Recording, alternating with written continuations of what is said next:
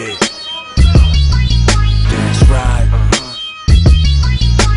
Now let's take a look at the role of the Rothschild family, the family said to be the wealthiest in the world. When Amschel Meyer Bauer inherited the business, he decided to change his name to Rothschild.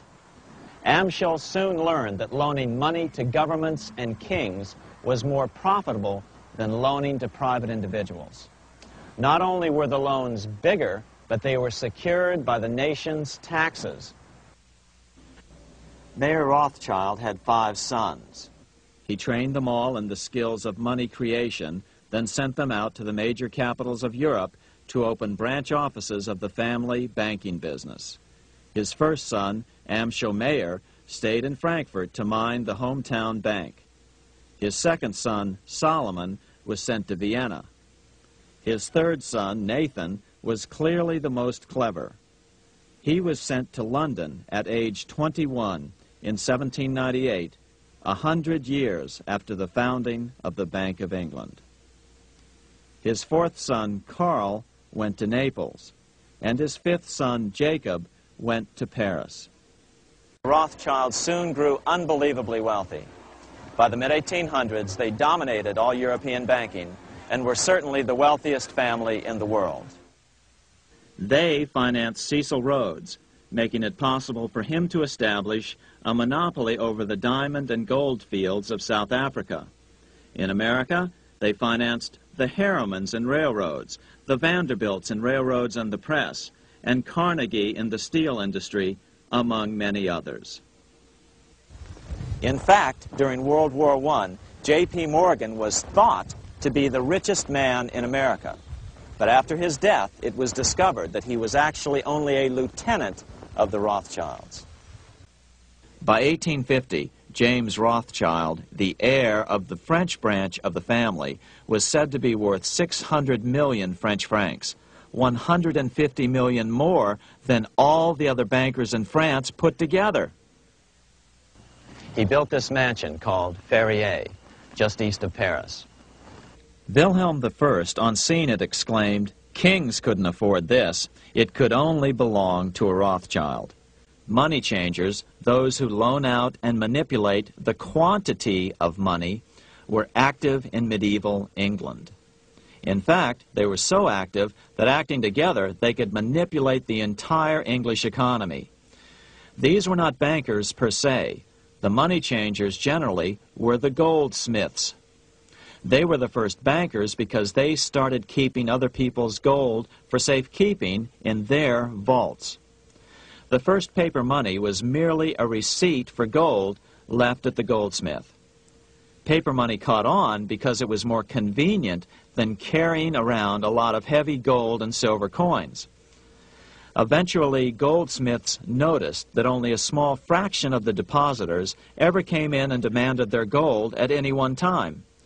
Goldsmiths started cheating on the system.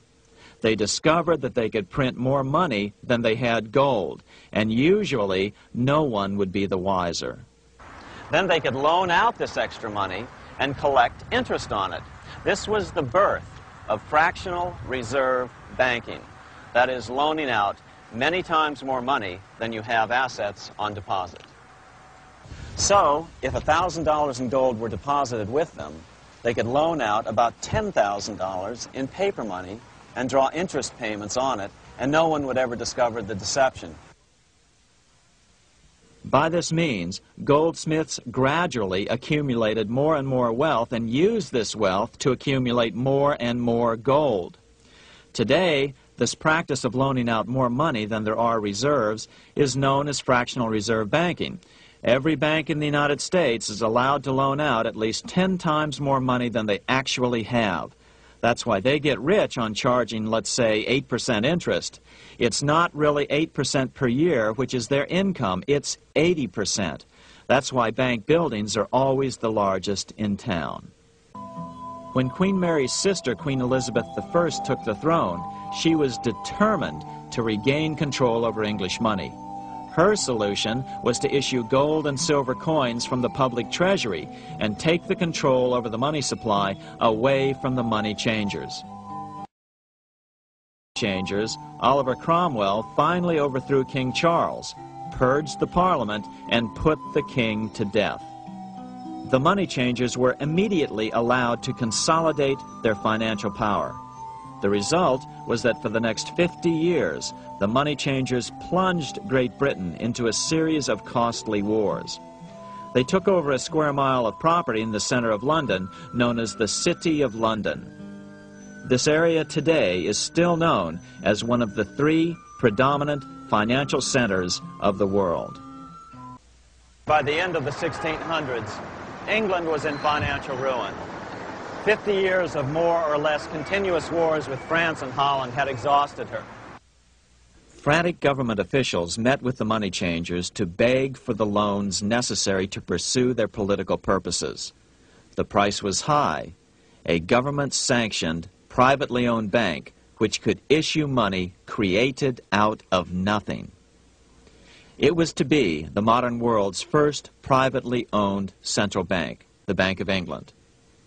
Although it was deceptively called the Bank of England to make the general population think it was part of the government, it was not. Like any other private corporation, the Bank of England sold shares to get started. The investors, whose names were never revealed, were supposed to put up £1.25 million British pounds in gold coin to buy their shares in the bank. The bank was duly chartered in 1694 and started out in the business of loaning out several times the money it supposedly had in reserves, all at interest. In exchange, the new bank would loan British politicians as much of the new currency as they wanted, as long as they secured the debt by direct taxation of the British people. So, legalization of the Bank of England amounted to nothing less than legal counterfeiting of a national currency for private gain. Unfortunately, nearly every nation now has a privately controlled central bank using the Bank of England as the basic model. Such is the power of these central banks that they soon take total control over a nation's economy. It soon amounts to nothing but a plutocracy, ruled by the rich. The central bank scam is really a hidden tax. The nation sells bonds to the central bank to pay for things it does not have the political will to raise taxes to pay for. But the bonds are purchased with money the central bank creates out of nothing. More money in circulation makes your money worth less. The government gets as much money as it needs, and the people pay for it in inflation. The beauty of the plan is that not one person in 1,000 can figure it out because it's usually hidden behind complex-sounding economics gibberish. In 1790, less than 3 years after the Constitution had been signed, the money changers struck again. The newly appointed first Secretary of the Treasury, Alexander Hamilton, proposed a bill to the Congress calling for a new, privately owned central bank. Coincidentally, that was the very year that Amschel Rothschild made his pronouncement from his flagship bank in Frankfurt. Let me issue and control a nation's money, and I care not who writes the laws. After a year of intense debate, in 1791, Congress passed the bill and gave it a 20-year charter. The new bank was to be called the First Bank of the United States, or BUS. The bank was given a monopoly on printing U.S. currency, even though 80% of its stock would be held by private investors. The other 20% would be purchased by the U.S. government. Like the Bank of England, the name of the Bank of the United States was deliberately chosen to hide the fact that it was privately controlled. And like the Bank of England, the names of the investors in the bank were never revealed. Many years later, it was a common saying that the Rothschilds were the power behind the old Bank of the United States.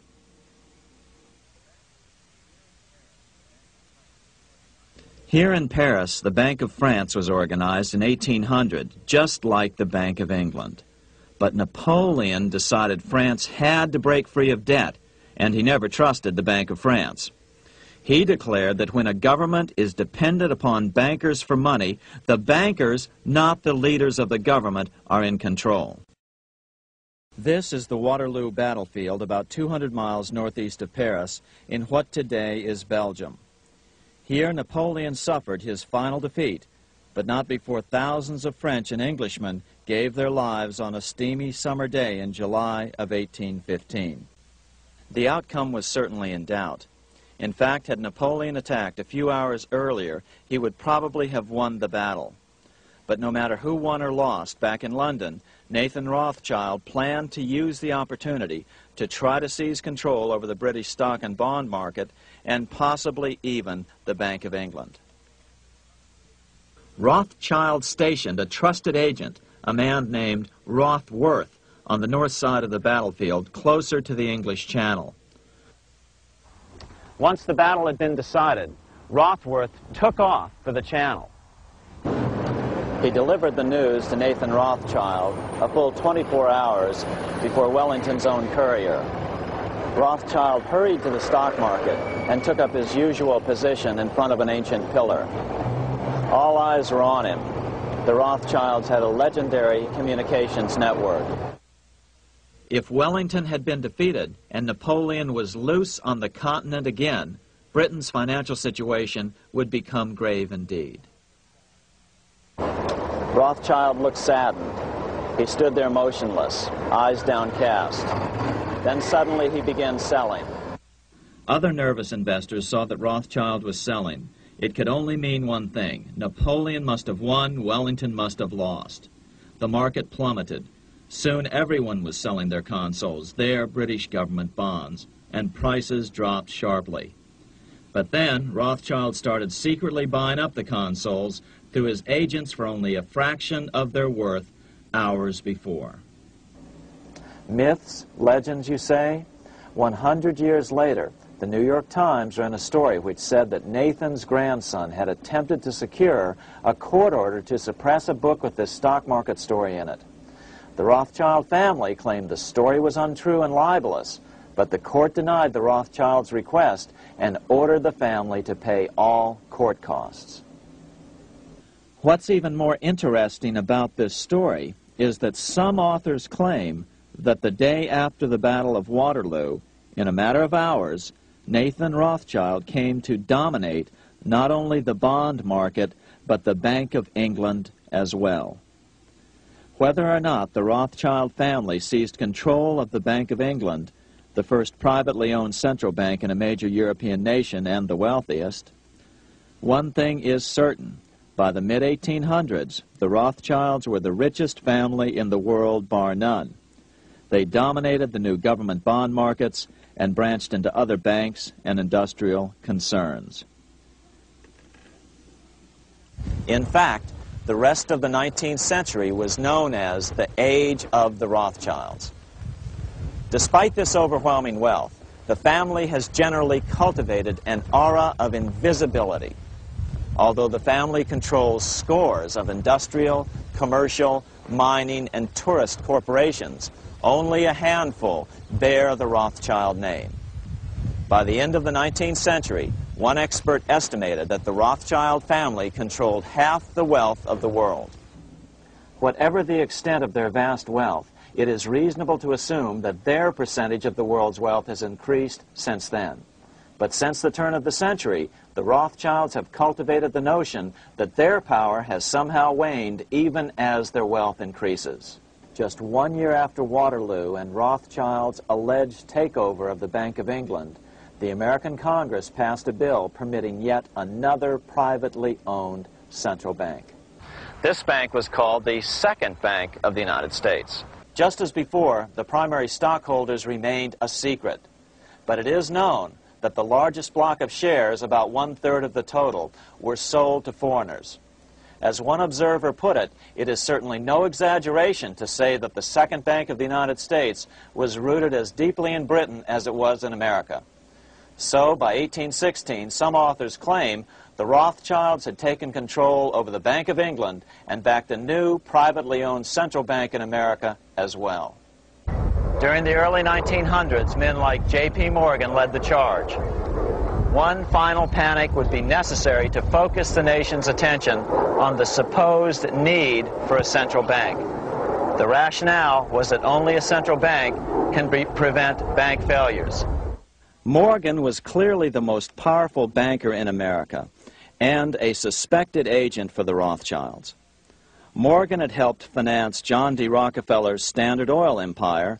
He had also helped finance the monopolies of Edward Harriman in railroads, of Andrew Carnegie in steel, and of others in numerous industries. But on top of that, J.P. Morgan's father, Junius Morgan, had been America's financial agent to the British.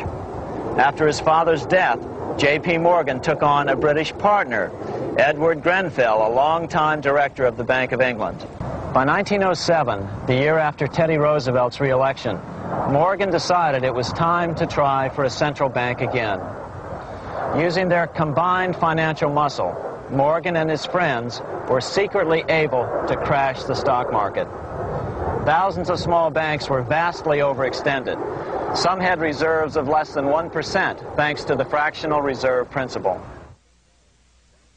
Within days, bank runs were commonplace across the nation. Now Morgan stepped into the public arena and offered to prop up the faltering American economy by supporting failing banks with money he manufactured out of nothing. It was an outrageous proposal, far worse than even fractional reserve banking, but Congress let him do it. His plan worked. Soon, the public regained confidence in money in general and quit hoarding their currency. But as a result, banking power was further consolidated into the hands of a few large banks. By 1908, the panic was over, and Morgan was hailed as a hero by the president of Princeton University, a man by the name of Woodrow Wilson. The money changers had been able to create a series of booms and busts. The purpose was not only to fleece the American public of their property, but to later claim that the banking system was basically so unstable that it had to be consolidated into a central bank once again.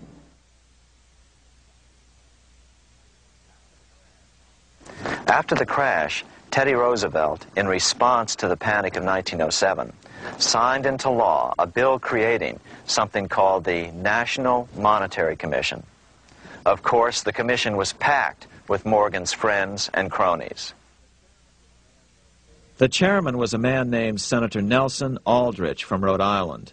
Aldrich represented the Newport, Rhode Island homes of America's richest banking families. His daughter married John D. Rockefeller, Jr., and together they had 5 sons: John, Nelson, who would become vice president in 1974, Lawrence, Winthrop, and David, the head of the Council on Foreign Relations and former chairman of Chase Manhattan Bank. As soon as the National Monetary Commission was set up, Senator Aldrich immediately embarked on a 2-year tour of Europe, where he consulted at length with the private central bankers in England, France, and Germany. The total cost of his trip alone to the taxpayers was $300,000, an astronomical sum in those days. Shortly after his return, on the evening of November 22, 1910, some of the wealthiest and most powerful men in America boarded Senator Aldrich's private rail car and in the strictest secrecy journeyed to this place, Jekyll Island, off the coast of Georgia. With the group came Paul Warburg. Warburg had been given a $500,000 per year salary to lobby for the passage of a privately owned central bank in America by the investment firm Kuhn, Loeb & Company. Warburg's partner in this firm was a man named Jacob Schiff, the grandson of the man who shared the Green Shield house with the Rothschild family in Frankfurt. Schiff, as we'll find out later, was in the process of spending $20 million to finance the overthrow of the Tsar in Russia. These 3 European banking families, the Rothschilds, the Warburgs, and the Schiffs, were interconnected by marriage down through the years, just as their American banking counterparts, the Morgans, Rockefellers, and Aldriches were. Secrecy was so tight that all 7 primary participants were cautioned to use only first names to prevent servants from learning their identities. Years later, one participant, Frank Vanderlip, president of National City Bank of New York and a representative of the Rockefeller family, confirmed the Jekyll Island trip in a February 9, 1935 edition of the Saturday Evening Post. The participants came here to figure out how to solve their major problem, how to bring back a privately owned central bank. All the participants knew that these problems could be hammered out into a workable solution. But perhaps their biggest problem was a public relations problem, the name of the new bank. That discussion took place right here in this room, one of the many conference rooms in this sprawling hotel, today known as the Jekyll Island Club Hotel. Aldrich believed that the word bank should not even appear in the name. Warburg wanted to call the legislation the National Reserve Bill or the Federal Reserve Bill. The idea here was to give the impression that the purpose of the new central bank was to stop bank runs, but also to conceal its monopoly character. After 9 days at Jekyll Island, the group dispersed. The new central bank would be very similar to the old Bank of the United States. It would be given a monopoly over U.S. currency and create that money out of nothing. Like the pharaohs of ancient Egypt who built their empire with the help of a grand vizier, Queen Elizabeth II also has a grand vizier, serves as her most trusted advisor. His name is Lord Evelyn Rothschild, and he is the second wealthiest and most powerful person on earth. He is also Lord of the world's financial capital, the city-state of London. Lord Rothschild and his ring of power hide their identities behind 13 city council members who stand in as their representatives. On November 30th, 2000, Lord Rothschild, now in his 70s, got married in London to a wealthy Zionist businesswoman named Lynn Forrester. The couple then jetted to Washington and spent their wedding night in the White House. Just how rich and powerful is Lord Evelyn Rothschild? Historically, the Rothschild family wealth was hidden in underground vaults. The Rothschilds' secret financial records were never audited and never accounted for. Their family-commissioned biographies give the illusion that their family fortune has dwindled, but researchers estimate their wealth at close to $500 trillion, more than half the wealth of the entire world.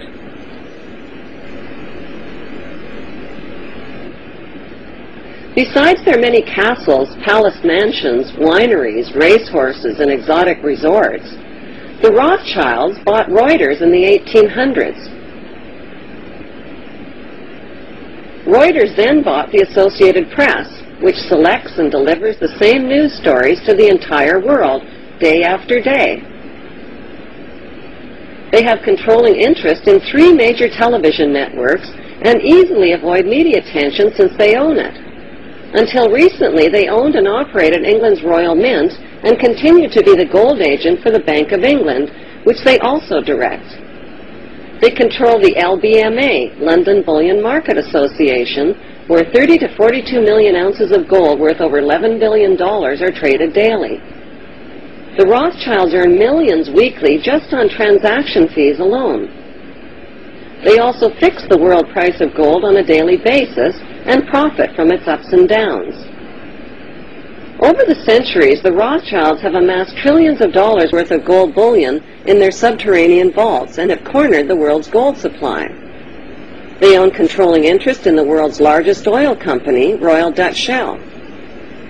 They operate phony charities and offshore banking services where the wealth of the black nobility in the Vatican is hidden in secret accounts at Rothschild Swiss banks, trusts, and holding companies. How did Evelyn Rothschild become the filthy rich Grand Vizier to Queen Elizabeth II and godfather of the black nobility? By birth, Evelyn Rothschild is the great-great-great-grandson of Mayor Rothschild and is passing the godfathership down to David de Rothschild.